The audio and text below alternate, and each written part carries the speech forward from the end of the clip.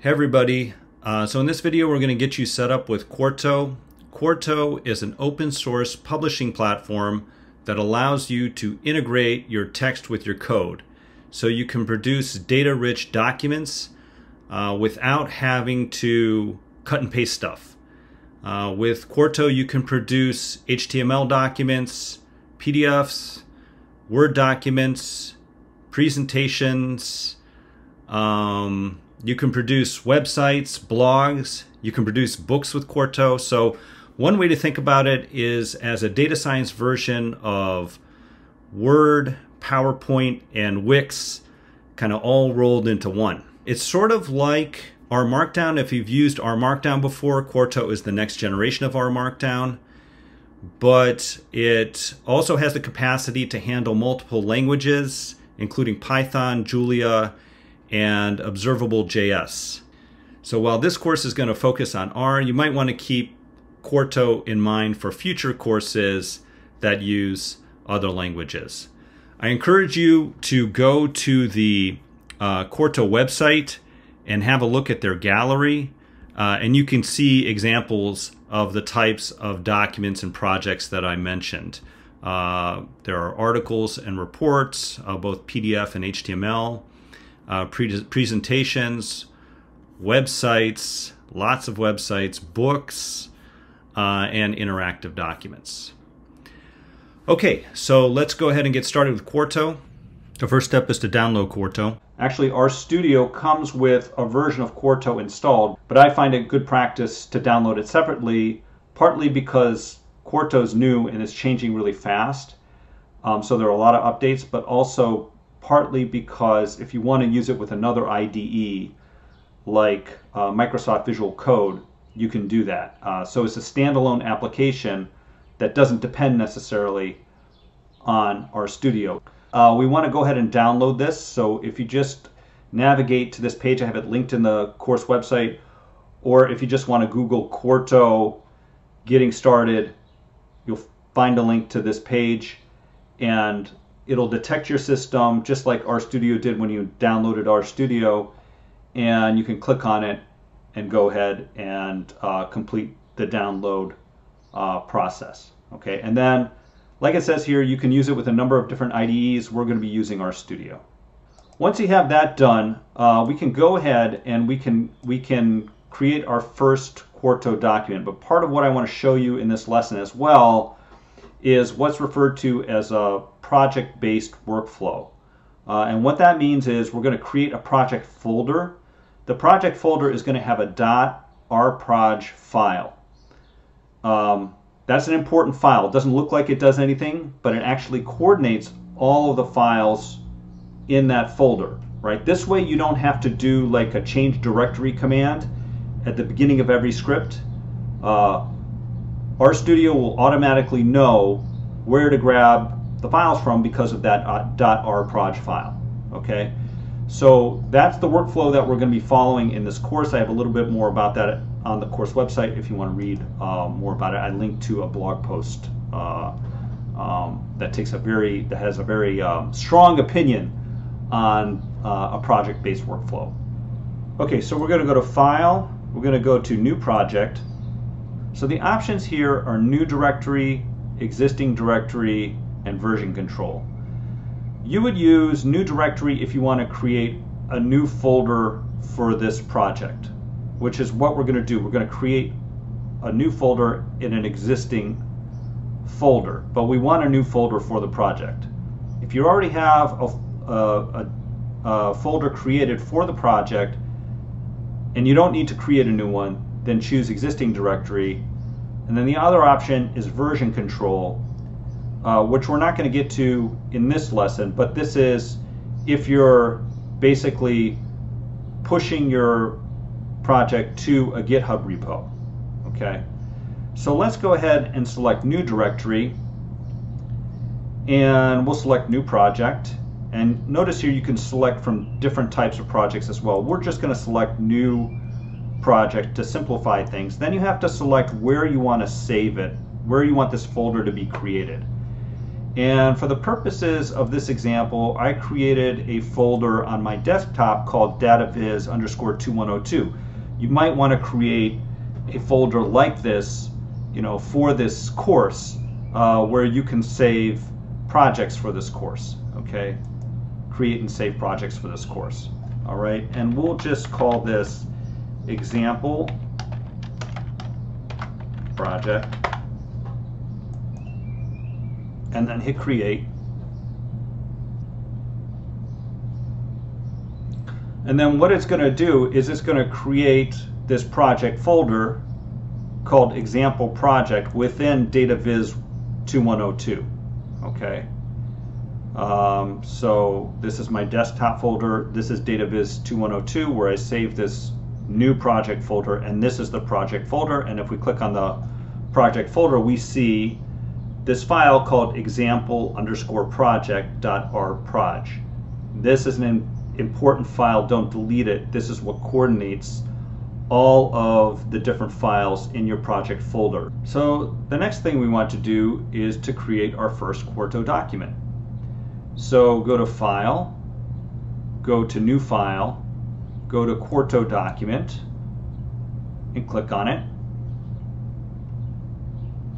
Then it's going to ask for a title, say Quarto Test or something like that. Author, you can put your name. I'll put Prof T here, and we'll go ahead and create it.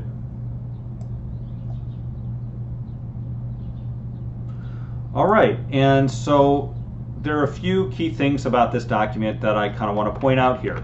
So this first part of the document up here is called a YAML header, and this takes care of all of the front matter and formatting for the document. So we can have a title, we can add a subtitle if we want, add a subtitle.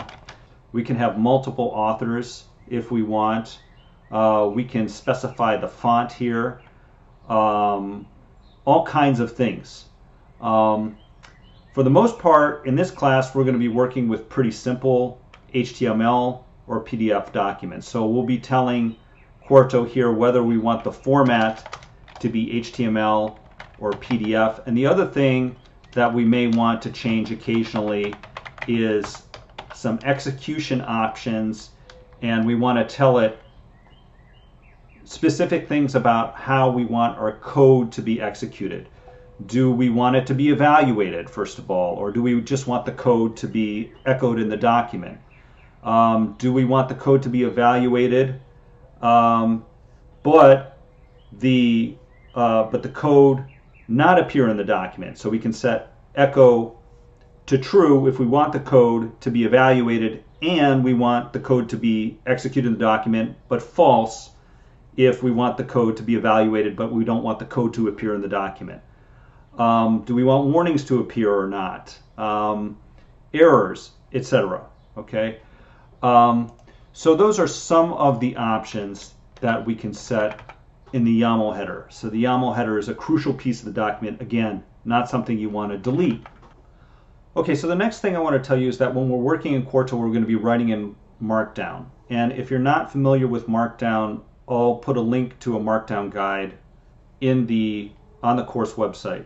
But it's really simple, and the template gives you some examples of basic Markdown here. So if you want a section header, you write hash and then whatever you want the title of that header to be. Or if you want a slightly smaller section header, then you use, like they have here, 2 hashes. Or if you want it to be an even smaller subsection header, then it would be 3 hashes, subsection header. Okay, and this is how you would embed a link to a website. Another way to embed a link to a website is to write some brackets, and then the text that you want to appear, and then the URL of the website. And then this will appear as link in your document, but this will not appear. This will just, the document will just take you to this website when you click on link. Okay, and I'll show you how that looks in a second when I render this document. If you would want bold text, you would use 2 stars on either side of the word. This word render is going to be bolded when we render this document. If you wanted italics, you would use 1 star on either side of the word. All right. So have a look at a markdown guide if you're not familiar with it, and play around with the Quarto document and try different styling with basic markdown. So from there, next thing I want to show you is a code chunk. We've already had some exposure to this, but this is a code chunk, and an easy way to get a code chunk in a Quarto document is just to hit this icon up here, insert a new code chunk, and that gives you our code chunk. Okay. But basically what a code chunk does is it allows you to write the code. This is how you integrate your code with your text, right? So you write the code, and then you can run it, right, just by hitting this little arrow up here, okay?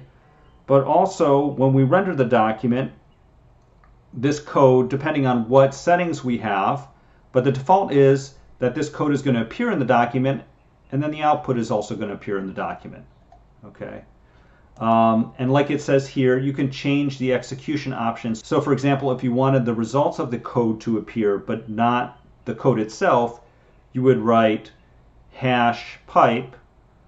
That indicates that you're going to put a code chunk option in the code chunk. So hash pipe echo : false. That tells it not to echo the code, but to still execute it and give you the result. All right, so what you would do next is save this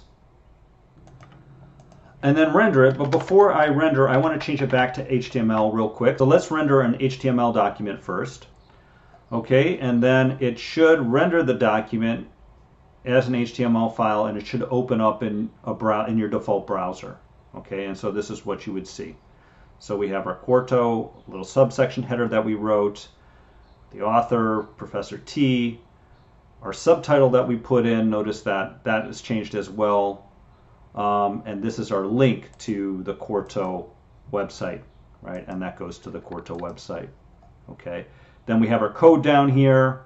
This is the echoed code. So this is the code that we wrote. So Quarto is embedding that in the document, and then it's giving us the output. And then where we said echo false, it gave us the output, but it didn't give us the code. Okay. All right, so that's basically how the HTML works. So now, next thing I want to show you is what if you want to make a PDF document. In order to render a PDF, you have to have some version of LaTeX installed, because Quarto uses LaTeX to render PDF. What most people use is TinyText, which is a lightweight version of LaTeX that's optimized for integration with Quarto. To install TinyText for Quarto, it's really easy. You just go here to Terminal and you type Quarto install TinyText and hit enter, and it'll install. I'm not going to do it now because I already have it installed, but that's basically how you do it. So once you have TinyText installed, you're ready to render your PDF. And all you have to do is change this line here from format from HTML to PDF, and then click render.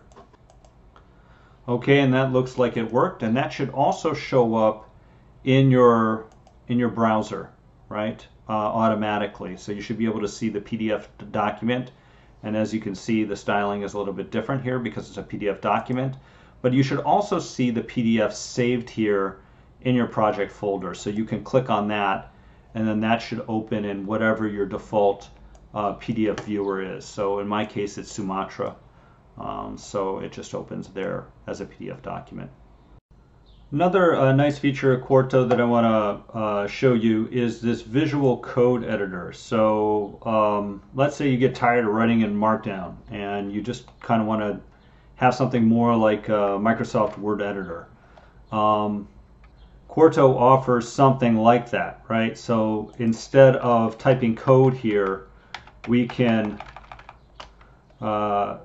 hit this bold icon for bolded text, or if we want this to be in italics, we can hit italic. We also have this code button. So let's say we had the name of a package or something that we wanted to highlight as code in our document. We could use that shortcut there. there are a lot of other options here. So for different size headers, you can use this, right? So we were talking about this, our subsection header. We could have a different header here. And we can say we want it to be that size, header 3. There's a link shortcut here, a shortcut for embedding images, and a lot more. And if you want, you can make the visual editor the default in your document by setting it in the YAML header. Okay, so that's it. That's how you create and render a document in Quarto, an essential skill for this course, and you should be ready now to tackle some of the modules.